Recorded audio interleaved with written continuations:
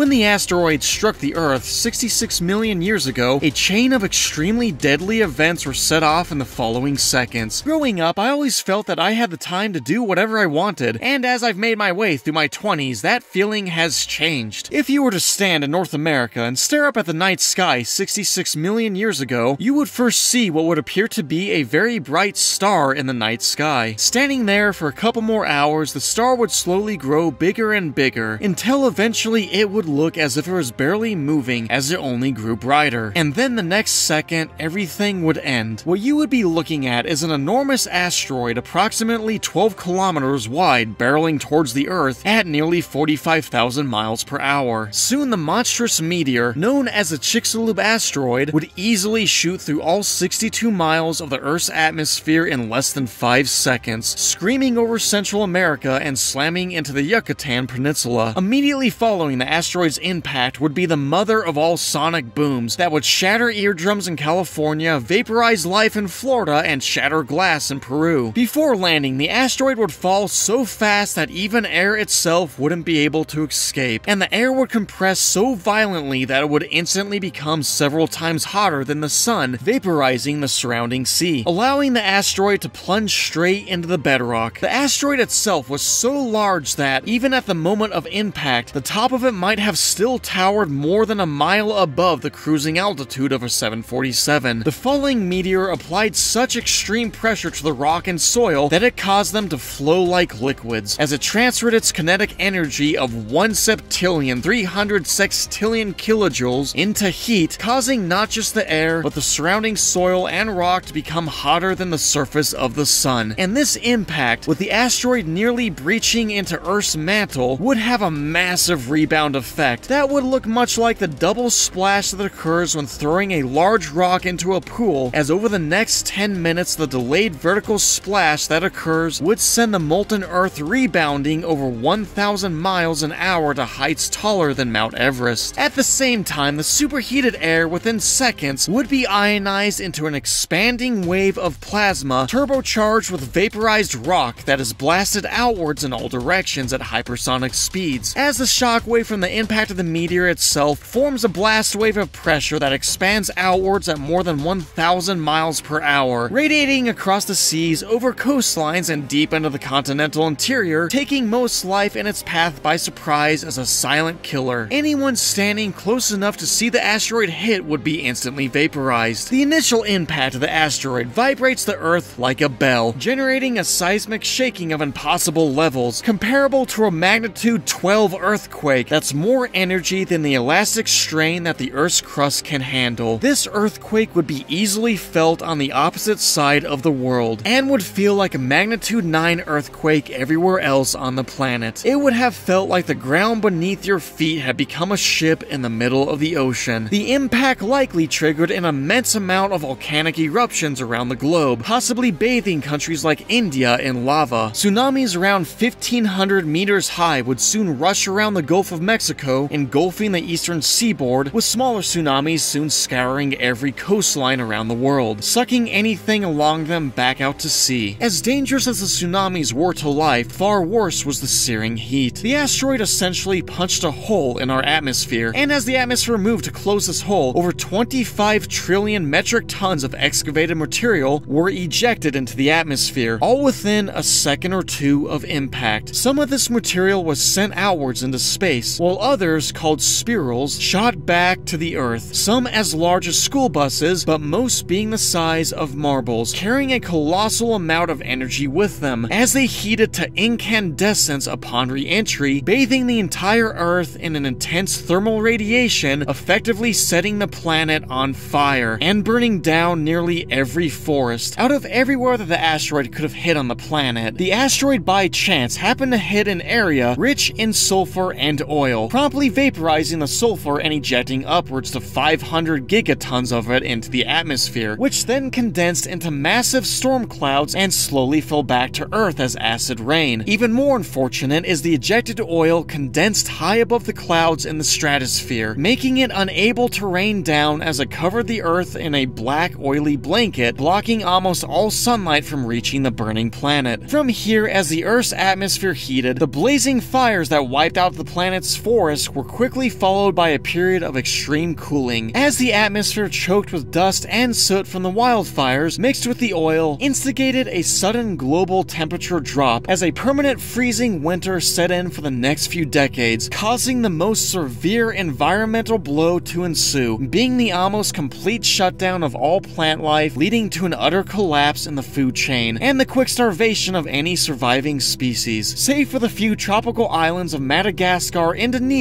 and our lava-covered India that managed to avoid the global chill, receiving less than 10% of the sunlight they used to for a few surviving plants to survive on, they were also the only places left on the planet to receive any fresh water, as evaporation nearly ceased everywhere else, turning the rest of the planet into a chilled desert. Most species were almost instantly wiped out within minutes of this event, but the asteroid also created the necessary conditions for life to recover, producing a deep hydrothermal system, providing a foothold for life to essentially reset on Earth. Also, interestingly, scientists for the first time seem to have discovered where the asteroid came from and what led it to destroy the Earth, helping them discover if such an event could ever happen again. It's pretty miraculous what transpired for us to even be here, as the dinosaurs weren't going anywhere until a freak accident set up by Jupiter and the Sun changed the course of our planet, and now you're watching this through a screen rather than a dinosaur still roaming around where you sit. Our solar system is enveloped in a massive bubble-like field of debris called the Oort cloud that occasionally has one of its pieces bumped off course by Jupiter's gravitational pull that sends the piece of debris, or now comet, whirling very close to the Sun, where the Sun then speeds up the comet and breaks it into smaller pieces due to the Sun's tidal forces. These comets, called sun grazers, take nearly 200 years to orbit the Sun, and on their way out of the Sun's gravitational pull, there's a chance they might enter the Earth's orbit and strike the planet. Thanks to Jupiter acting like a pinball machine, the chance that one of these many comets orbiting on the outside of our solar system crosses the Earth's orbit and slams into it is increased by a factor of 10. And looking at the Earth's history, these once fragments of the Oort cloud are estimated to strike the Earth every 250 to 730 million years, as other massive craters made out of the same material, being carbonaceous chondrite, are shown to have struck the Earth 2 billion years ago in South Africa, making the largest crater in Earth's history, and in Kazakhstan in the last million years. So hopefully we have a while until another one is sent our way. This discovery is pivotal to humankind being able to tell if such an event were to threaten the planet again. But if you found that none of this was very interesting, then I saved my most intriguing piece of information for last. A new theory has been proposed, saying that the massive comet from the Oort cloud was pulled away not from Jupiter's gravity, but due to a plane of dark matter circulating around our solar system that pushed the asteroid out of the Oort cloud, with a single particle of dark matter being powerful enough to alter the climate of our planet in strange ways if we were to ever come into contact with it. As in our next video, we go over the bizarre world that Earth was after the dust had settled from the asteroid, so subscribe so you don't miss it.